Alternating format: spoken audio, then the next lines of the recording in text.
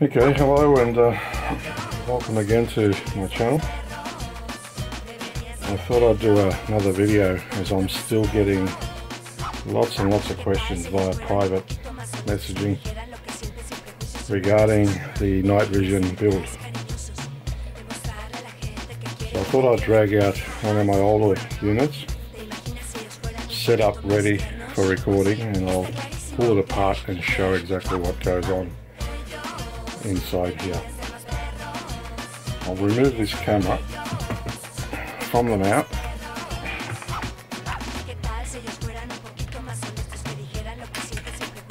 Just want you to see exactly what goes on the back of the tube. I'll turn that tube back on again. Now, I'll move the camera in a little bit closer, but as you can see, the image on the back of the tube is exactly the same as what you would have on a typical old style black and white TV, except this is green and white. So the image coming into the lens is focused by the lens, and when it comes out the other side of the tube, or the display end of the tube, it's already in focus. So the image on the back of the tube, keep that in mind. A lot of people get confused because of the need for putting lenses and things on the back of the tube. The image on the back of the tube is already 100% in focus as long as the lens is focused. The reason why people need to put a loop or something on the back of the tube in order to look at the image with your eye is because when you put that image, because it's only a small screen, if you put that up close to your eye so you can see it larger, it's too close to your eye can't focus on it. That's why we put a loop on there. When you're using this with a video camera, you don't need any loop, you don't need anything. You just put the video camera straight on the back of that screen, generally about 10-15 millimeters away from it, and all you're doing is focusing the camera on the back of this screen here.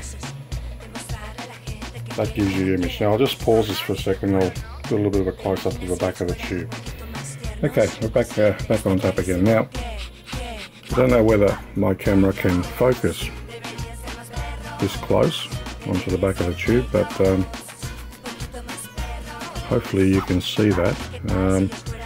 The image on the back of the tube is actually in focus.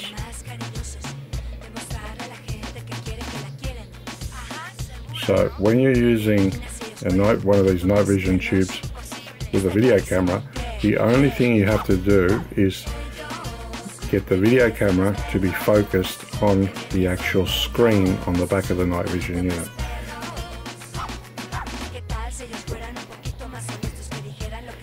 Okay, let's talk a little bit about the mount on the back of this tube. I'll just turn that power off to the night vision tube. As you can see, it slowly fades away. Now, you've seen this particular unit before in a couple of other videos. What I've done to enable mounting a camera to it, I've just used some pieces of aluminium or aluminum if you're in America. Aluminium L-shaped material, made a bit of a base that the camera can sit on, and put a fairly large hole in that base so that not only can you screw the camera down, you can also adjust it just slightly left and right. With this particular unit, I don't really need to adjust it because I actually did a mod to this camera a long time ago where I put a ring on there so I can put 52mm filters on the end of it in case I want to put an infrared filter and use it for daytime infrared stuff. And that is a kind of a neat fit inside there. As you can see, it fits in there quite nicely, so I don't really need very much adjustment at all. The critical part about this night vision unit is the actual distance between the back of the lens and the actual front of the night vision tube. That distance is quite critical. When you're using a 35mm type lens, which most of the old SLR camera lenses are, That distance works out to be 35 millimeters. That's why they're called a 35mm camera or 35mm lens. It's to do with the distance between the rear element and the actual film plane in the camera, or in this case the actual input window on the night vision unit. When you put the tube in, it's always good to be able to adjust it in and out a little bit, because it's not always 35, it can be up to 40 depending on the adapter you're using and depending on the exact type of lens that you're using. The distance varies a bit, so when you build something like this, make sure you can move the tube in and out by at least, say, 25 millimeters to be sure that you'll get that correct distance. The easiest way to set it up is to set your lens to a particular distance. In this case here it's half a meter. You can see the 0.5.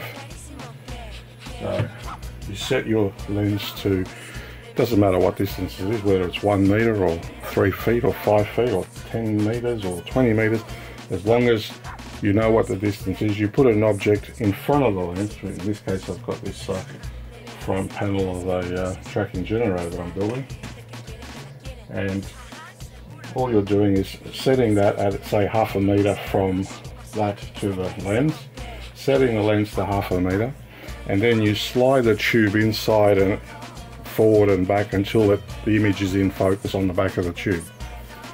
Once it's in focus on the back of the tube, that's the actual distance that you're going to use. So then you can, you know, maybe take out the tube and put a spacer in there, or you can just lock it in that position. Whatever means you use makes no difference, as long as the tube stays in that position. And what you'll find then is that no matter what you're pointing at, you'll be able to focus your lens on it properly and accurately. Alright, now I've got the camera zoomed out as far as possible, minimum zoom, and as you can see we have a round image.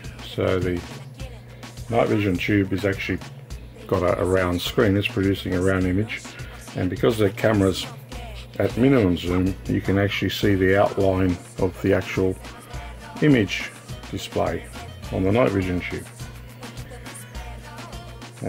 That, if you wanted to see absolutely everything that the lens is seeing at any given time, that's how you would have it set.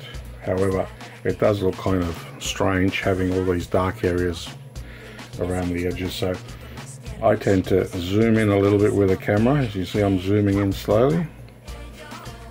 By the way, just there you can clearly see how much distortion these tubes, these night vision tubes, actually have on the image. You can see how that panel there, which is quite straight, it's got a concave edge as far as the image is concerned. Alright, now we'll zoom in a little bit further.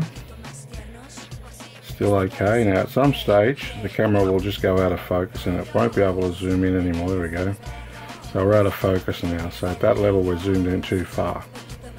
You go back a little bit, the camera will in fact focus on the back of the screen.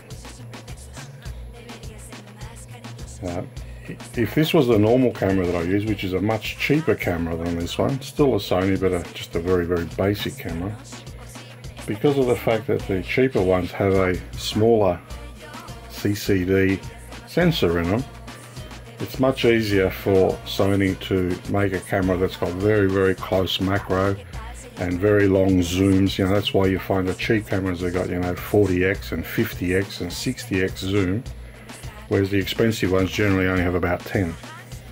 The reason is the expensive ones have a bigger sensor inside them, and because they've got a bigger sensor, to get the same amount of zoom or macro you need a much bigger lens.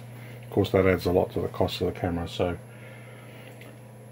this one has a larger sensor than your typical small Handycam, but because of it's a G lens or whatever, it's supposed to be a little bit better than normal. It can still work in this particular mode using it with a night vision unit. Keep in mind, a lot of high-end cameras wouldn't be able to do this, they just can't focus close enough. When you get yourself a camera to put on the back of a night vision unit, you need to test to see how close the camera can focus. The best way to do that is to we'll pretend that's the camera, place the camera lens as close as you can to your hand and just leave a tiny little gap there so some light can get in, and see if it'll focus on your hand. If it focuses on your skin, then chances are that will be fine. You could definitely use that camera on your night vision unit. If the minimum focus distance is say 25 or 30, 40 millimeters, you're probably going to be struggling, because you're going to have the camera mounted quite a distance back from the actual screen on the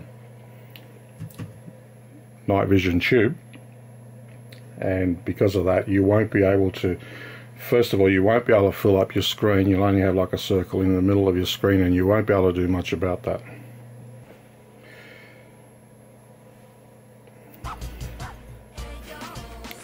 Okay, one thing that you guys will find very, very handy, now on this particular camera, I'm lucky it's got composite video out on the side.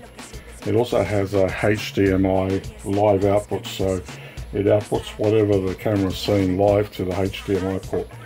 And here I've got a small LCD panel which just happens to have so it's actually a television, but it just happens to have a HDMI port on it. It also has composite video in. If your camera doesn't have HDMI, you can do exactly the same thing, as long as you can output composite video, and all the Sony Handycams, even the cheapest ones, do that. Just plug that into the HDMI port, and here we go. So we've now got I can now see what the tube is seeing, the night vision unit. Now don't worry about the brightness, as I say, everything's turned to minimum sensitivity, otherwise the tube would be totally overloaded in here with the lights on. The beauty of using a screen like this is that it saves a lot of trying to look at this little screen when you're outside. It's actually quite hard, and then of course as you pan the camera all over the sky, the angle of the screen is forever changing, so you've got to keep adjusting that.